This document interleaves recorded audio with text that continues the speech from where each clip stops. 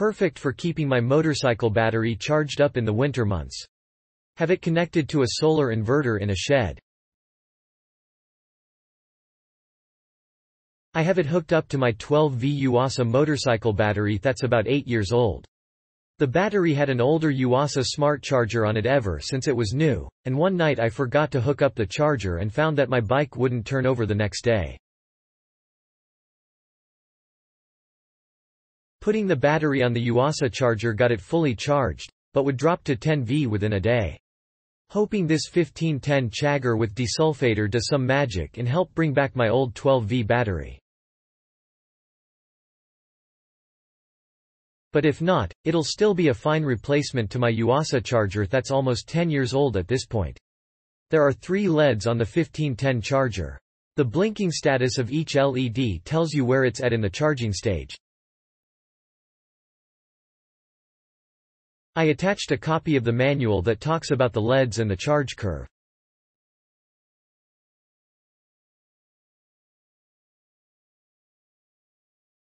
Having owned this charger for quite some times now. It works better than all the others' chargers. BatteryMINDer Plus, CTEK Muse 4. 3. Battery charger Say 8, I have.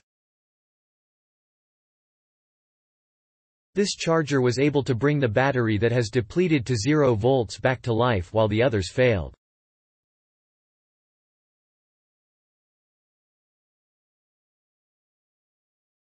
I have not yet connected this. I plan to wire it semi-permanently to the battery in my car for the winter. A couple questions in my mind seem to have answers. Looking at the product, do I want to put it in the engine compartment? Absolutely not.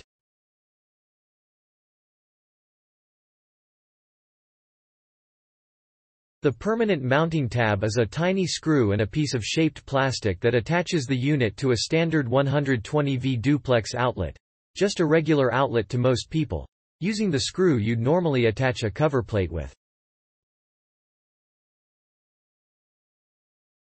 Looks to me you can leave the cover plate in place, remove the screw, plug in the charger, replace the screw with the mounting tab and screw. This won't be waterproof or even water resistant. The plastic and cords don't look to me like heat-rated stuff I'd want in the engine compartment either. It comes with a generous length of charging cord, but I think I can connect it through a cigarette lighter that's always hot. Be sure it's not turned off with the car, and definitely make sure you get the polarity correct. So most of it can live inside the car. The temperature sensor is going to be the challenge. The temperature sensor seems to be the little tiny thing on the end of a very short cord. See the picture. The female connector has a plus and sign like it has a polarity. But I don't think it does. The little thing with the male pins that says temperature sensor is the actual temperature sensor. It has no polarity markings. Connecting an ohm meter to it and putting it in the freezer, the resistance rises quickly in the neighborhood of 13.5 megaohms and goes down as it warms up. So being mindful of wire resistance, using some heat-rated wire through the firewall and to the battery, cutting and splicing the cable, almost certainly coax, and moving the sensor so it's close to the battery in a somewhat protected space should work out. You can buy an extension cable, but I suspect it would likely be perfect for a long run in an RV. Just make sure you don't get the charging cable for the battery terminals. I saw one place it made that look like the right cable.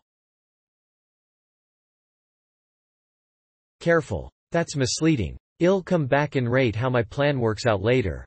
Later, it worked out better than expected.